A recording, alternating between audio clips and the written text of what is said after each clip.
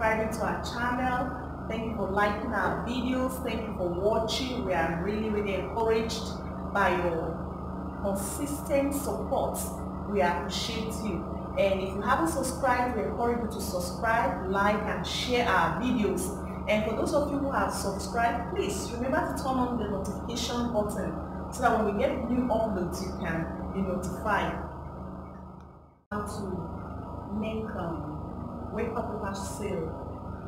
And we have our wafer papers here and some few items to work with. We have a texture mat, silicone mat.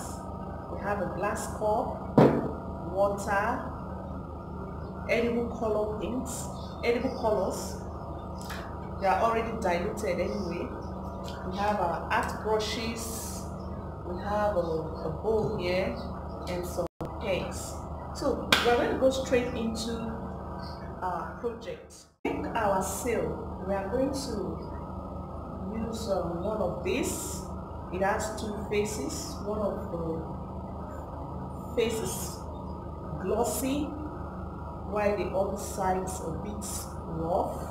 So I'm going to use the inner part, this part that is not so glossy, by applying some vegetable shortening on my work surface to prevent wafer paper from sticking. And then I'll brush some colors randomly. Be careful not to overweight it. Okay, so that you don't have the seal too soft. When it's too light, you may not be able to lift it. It may rip off before, in the process of trying to form it, okay? So just randomly apply your colors here. Remember, it's a marbled seal, so we will not place our colors in a particular order, just randomly, okay?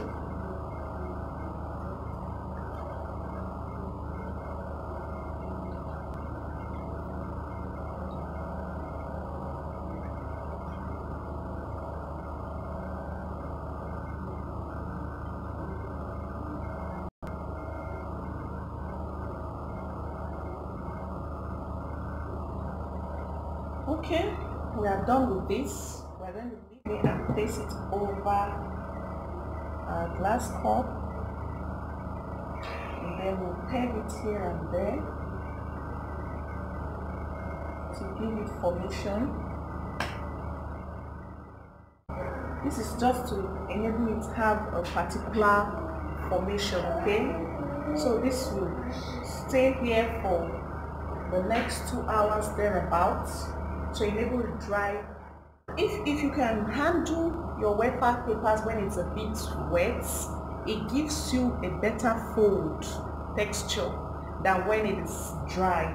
So sometimes you could actually use vegetable shortening to apply your colorings, but I like to work with liquid colors.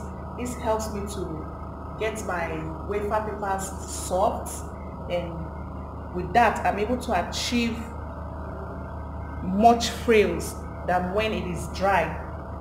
And while we are waiting for this to dry up to see the end result, I would like to quickly show you one of our seal that is already dry. Okay, this is one of our marble sails. This has been done for like 2 weeks ago. It's really durable. If all you need to do is to store it in a dry place.